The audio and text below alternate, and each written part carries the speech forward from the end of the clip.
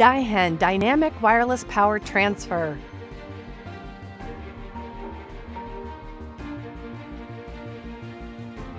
Ordinary stationary wireless power transfer systems use power transmission coils to transfer power to vehicles above.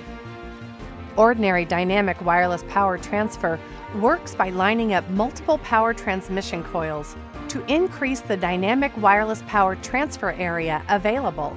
However, there are also disadvantages to this method, including difficult expansion, as many power transmission coils are required, and complex structure, which requires expensive infrastructure work.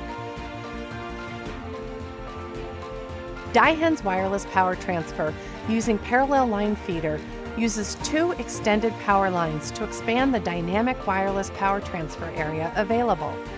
The benefits of this method include simple expansion, simple structure that reduces infrastructure cost, and the fact that vehicles can smoothly and continuously receive power in transit.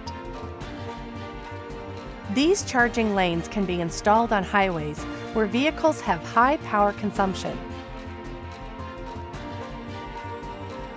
In drive-through lanes and other places where vehicles move slowly.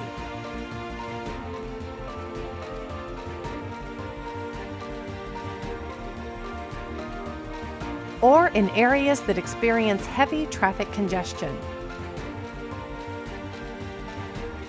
Daihen's wireless power transfer using parallel line feeder makes dynamic wireless power transfer simpler and less expensive than ever to install throughout a town. Taking cars one step into tomorrow. Creating a brighter future with Daihen.